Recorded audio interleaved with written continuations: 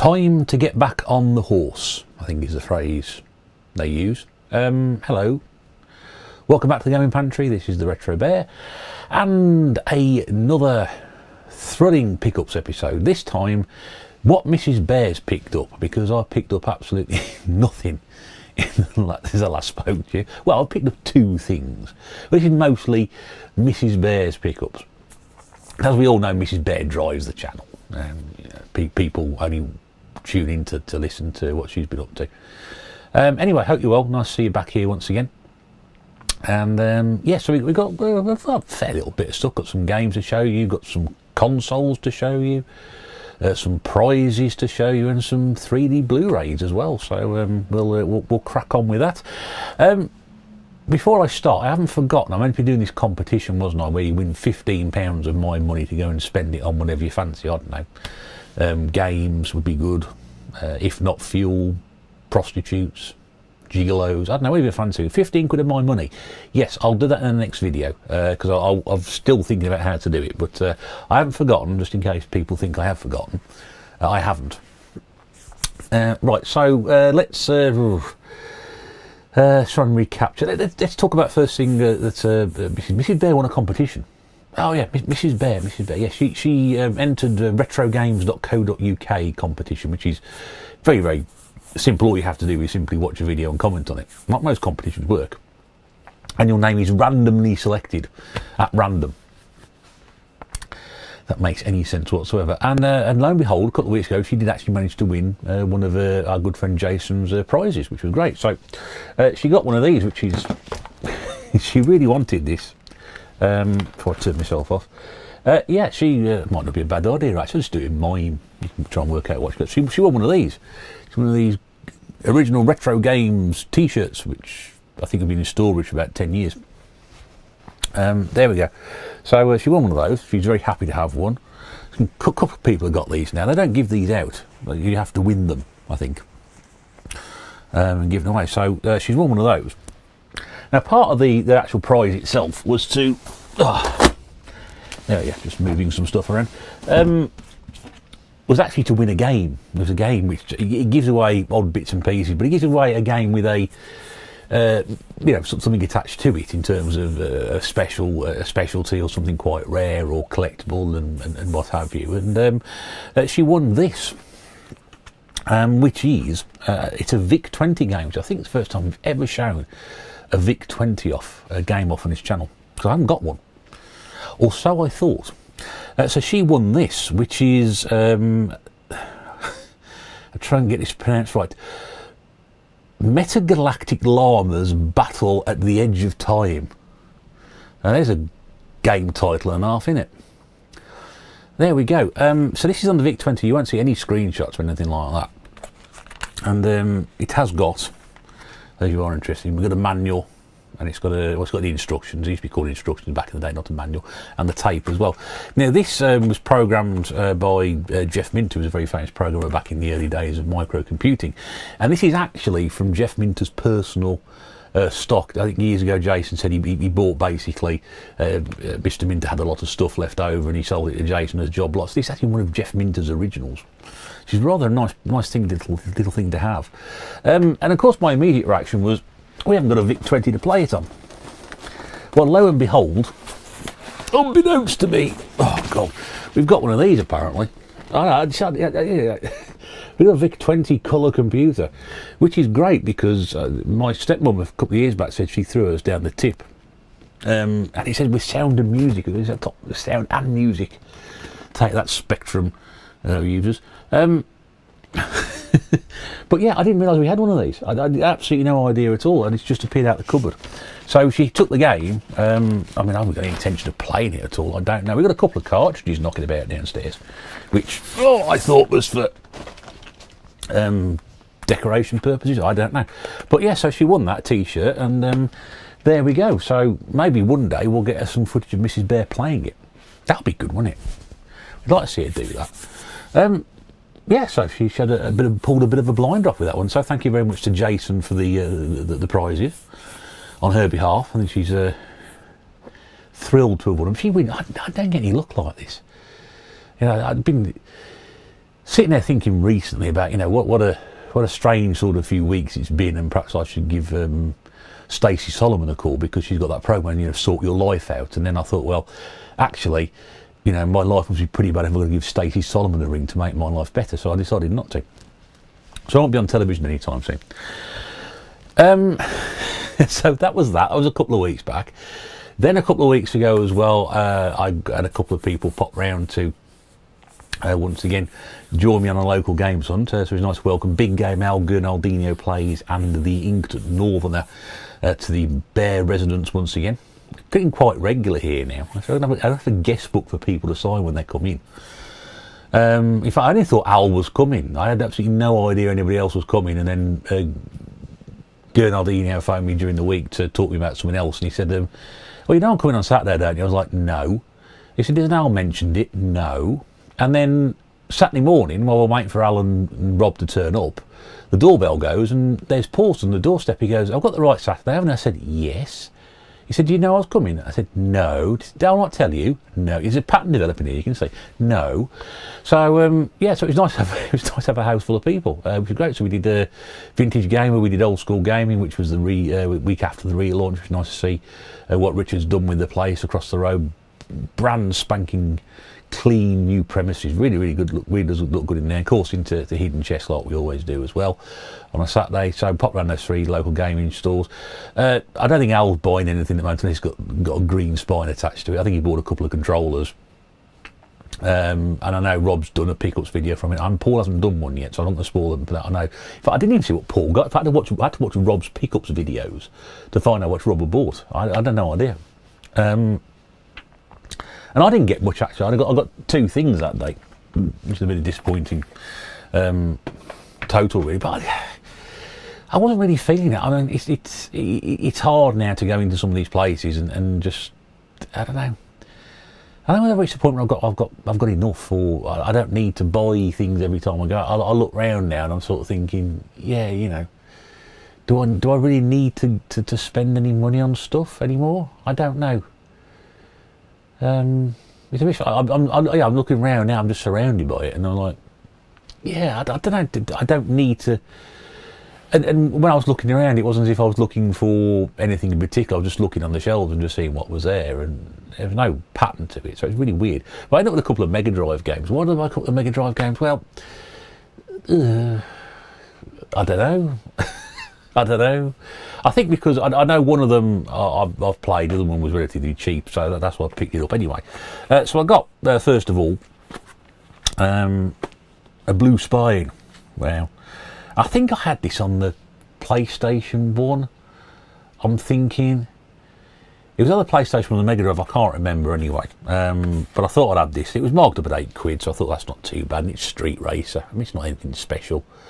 But it's got the hang tab in place, and I opened it up.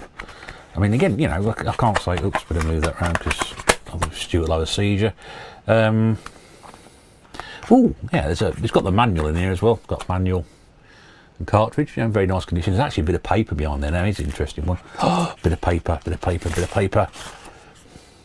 Oh, yeah, someone's put some codes on there as well. Oh, blimey, there we go.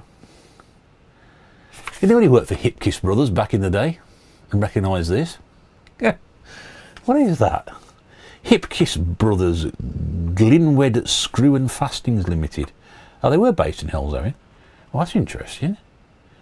It's an order sheet. Well, someone's actually written some codes down on there for some, I think, cheat access or something like that. Well, that's interesting. I'm going to have to look that up now. I'm trying to think of a Hipkiss and something around here. There was one, a Hipkiss. Oh, anyway, there we go. That's sort of completely sidetracking the video. I mean, it's in good condition. Yes, I pay £8 for it. I played it back when it came out. I quite enjoyed it, but I can't remember what format I played it on. Probably PlayStation. I'm probably getting confused with Speed Freaks. I don't know. Another one I picked up as well, and this was priced at a £5. It's not the greatest condition, but who cares? Mega Drive Games box for a £5. Space Harrier 2. I don't know why I bought this one. Probably because I hadn't got it or played it before. I don't know. But again, it comes complete. You know, decent looking manual. Cartridge. It's got the old Sega sticker on the side as well. That's good. I haven't got a Sega sticker on the side of it. No. I'm trying to pull my teeth out my teeth at the same time. And there's a few dents in the back, I think, which probably make see indentations and things, a little bit of but I ain't really bothered about that. But yeah, I mean, so that was 13 quid. Richard did them for a tenner, which I think was very decent of him. Thank you once again, Richard. Not be too long before I come and see you again. But yeah, so I just wasn't in the mood, you know. I thought, well, I've got to buy something because the lads have made this special journey. So I thought, well, I'll pick those up because I don't usually get box Mega Drive games. I think the last one I bought was Joe Montana's Sports Talk Football, purely because it was nostalgic, like probably Street Racer was. Coffee after 8:30 in the evening. Bro, I should be awake all night. So I got that, and then I was, as we know, Mrs. Bear's a bit of a Blu-ray 3D aficionado. She's got so many of these now. I keep buying them at Christmas. I'm going to run out sooner or later. The well is going to run dry, and I'm going to run out of 3D films to pick up for her for Christmas and birthday. Usually get her a handful and say, there you go, you haven't got those. And, it was a bit of a disaster at Christmas because I thought I was buying The Lion King on 3D, and it turned out to be just basically the bog standard copy, which has really cheesed me off. But I mean, they're not particularly expensive. Some of them, a couple of them are, but not particularly expensive. But they are hard to find and track down. And even looking at the CX website, they're quite prominent on there, and most relatively cheap. And I think she's got most of the ones that she wants. I just keep finding old ones here and there which she hasn't got, and buying them for her. So I think you've probably got nearly 100 now. This is why it was so important a few months ago to get a new 3D telly, because otherwise we'd have nothing to watch it on. So I'll just show you these off here. What we got first of all. So in fact, I remember I owed Paul £3 for this because Paul, I hadn't got any change. So, a couple of these came out of the charity shop, so Paul very kindly lent me £3. So I haven't forgotten, Paul. I'll refund you. We'll get you a drink when I see you next time. So first we got is Disney film. This is Tangled, which came out of a charity shop for £1. It's a Tangled 3D. I mean, there's not an awful lot to show you really in there. There's a 3D disc and a Blu-ray, so I'm not going to bother showing you that. I think it's mostly the Disney one she hasn't got. She's got a couple of them. I bought a couple of these for her now, but I'm going to keep adding these as we go along and pick them up for her. This one was £2 out of another charity shop. I was reading about it earlier in the week because apparently this is meant to be one of the best 3D films. It was like one of the top 5 3D films for that effect and how well it was done. Which, when you consider it's from Steven Spielberg and Peter Jackson, it wouldn't surprise you, would it really? So it's the Adventures of Tintin, which I believe I've got the Wii game of. I've never actually seen this one. This actually does come with 3 discs, so I think we've got in here the Blu-ray, we've got the DVD, and we've also got the special features disc as well. So we've got the Blu-ray, the 3D, and the special disc. So yes, that's a nice little setup. Well, that was £2 that was. I think it's back what you put, maybe it goes for £1.50 or something like that. I don't think I've actually saved much on those two anyway. And then the other ones I picked up, which were just in CEX, went to my local CEX after walking around 7 charity shops, which produced absolutely nothing other than a couple of Blu-rays. I think Paul bought a DVD, and that was for his nephews, I think. And Rob's got some blind bags, which he did a video about last week, or earlier on this week. Charity shops were absolutely deathly. It was painful, it really was. I thought a couple of weeks ago, again, perhaps start going out and do the charity shops, because people would be reported that they're finding the odd bargain here, and I thought, I do miss a bit of a time out on a Saturday morning, walking around on my own couple of hours, and my God, it was deathly. It really was. There was hardly any games. What games there were FIFA. If you want to collect FIFA games, fine, not knocking the fact there were games there, just weren't many, and it was all just generic stuff. And it made me sort of think, you know what, I've missed absolutely probably been a year since I started doing that. A year since I started doing the charity shops. And I thought, I don't really feel like, do I feel? I felt like it last Saturday. I was sitting there at work on Friday. I thought, you know what, I'll make an effort, go out Saturday morning, go to a couple of places I haven't been to for a very long time. And I woke up Saturday morning and thought, I can't be bothered. I really can't be bothered. Don't think it's worth the hassle. What else we got next? We've got a slipcase, this one. In fact, I think we upgraded our copy of the first film with a slipcase a couple of weeks back. This is Jurassic World Fallen Kingdoms on 3D. Not particularly a film I have much fondness for. In fact, I'm not a particularly big fan of anything apart from the first one. But yeah, we've got the first one on 3D. We've now got Jurassic World on 3D, and now Fallen Kingdom on 3D. So that's good. Then we've got the two Fantastic Beast films, which I know absolutely nothing about. So we've got this one here, Fantastic Beasts, and where to find them. It's from the Harry Potter universe, so I honestly really couldn't care less. But I know Mrs. Bear is a big fan of these. And this one is the Crimes of Grindelwald.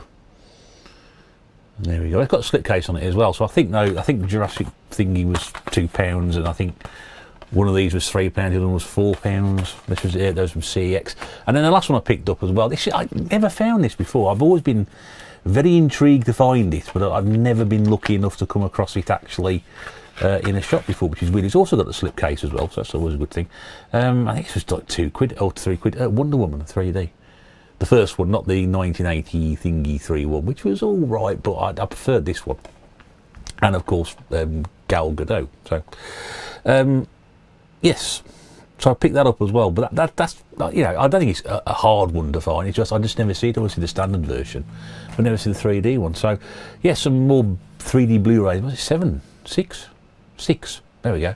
So plus, you know, a prize. That's 8 pickups from Mrs. Bear, 2 for me in this video, and then finally there's another one as well. I can't remember where she got this from. I'm just trying to do this without having to bend down again so you can see the top of my head, but I may have to. Right. Yeah, I think it was on eBay, I think it was. It was listed as not working properly. Or something wrong with it anyway. And it's missing the controller, which we have since added. We bought the controller off eBay as well. I think I said we. She bought the controller off eBay. So I think she paid about £35 for this. So I think with the controller, it's about 45-50 quid she's paid as a bundle, as a combined lot. But she's picked one of these up, and hopefully we can get it turned around. It's in pretty good condition. It doesn't have any of the games with it, sadly. But she picked up a red Wii, the 25th anniversary Mario one. Now I have this game, which is up there. I think it was donated on by a very good friend, Ryan, Mr. Video Game Pirate, UK Video Game Pirate, who sent that to me. Well, he sent it to me via Dana to Blackpool last year. So it's the 25th one. It includes Super Mario Brothers Wii, which I've already got, and Wii Sports, but also Donkey Kong's built in as well. So yeah, actually, obviously this is. Oh, sorry, yes, I'm getting all mixed up, aren't I? It's been ages since I've done one of these. This is the new Super Mario Brothers Wii pack. So it's got actually have the cardboard versions of Wii Sports and new Super Mario Brothers Wii in there, and also Donkey Kong as well. So the fact it doesn't really bother me. But yeah, so we've also since then bought the red Wii Wiimote and Wii nunchuck thing to go with it. So yeah, but nice box, that one, which now gives me a boxed black and a boxed red one. So yeah, not bad that is really. I may go for a blue one. Just have all 3. The one I haven't got boxed is the white one. I've got 4 of them, eh? One of them boxed. So there we go, put that down there. Oh.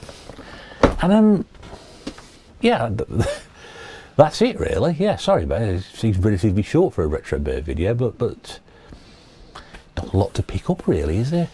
I'll just show you these off as well, because we'll just try and chuck one of these in. Oh, we've still got just under, where are we now? 2 weeks to go. In fact, we're just nearly up to a week to go now. Black Country Games Fair. I will plug it once again on behalf of Dainster at Hidden Chest Gaming, coming to you from the Arena Combat Archery Centre in Brierley Hill, Sunday the 26th of February.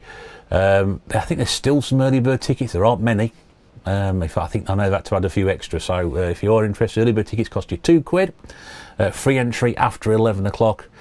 I think the event runs till about 4 in the afternoon. There's about 20 traders or so, I think, most of them locally. And yeah, definitely worth going along to. www.blackcountryevents.com. There will be a link in below. If you are in the, I know there's some people coming from far and wide for this particular event, so that's fantastic, and that's great.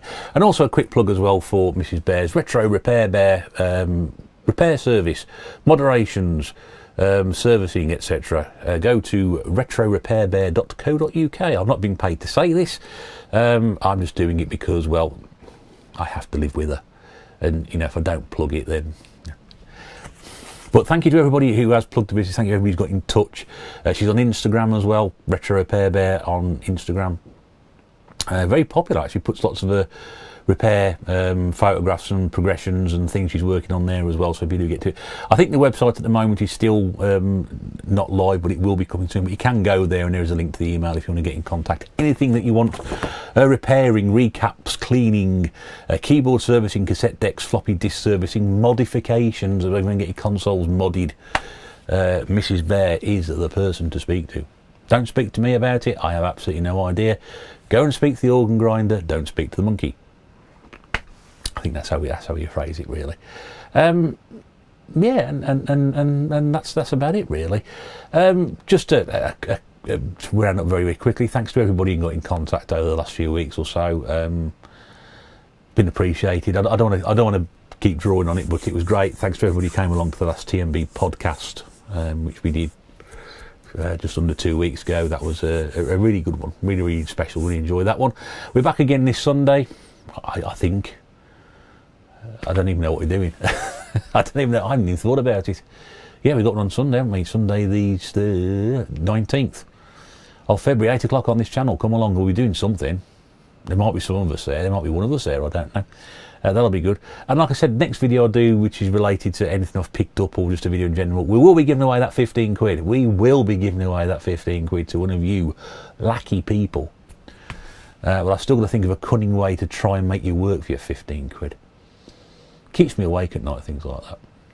I don't think it'll be too taxing, but yeah, just a way of making you work a little bit harder for it. Oh yeah, I don't give money away lightly, you know.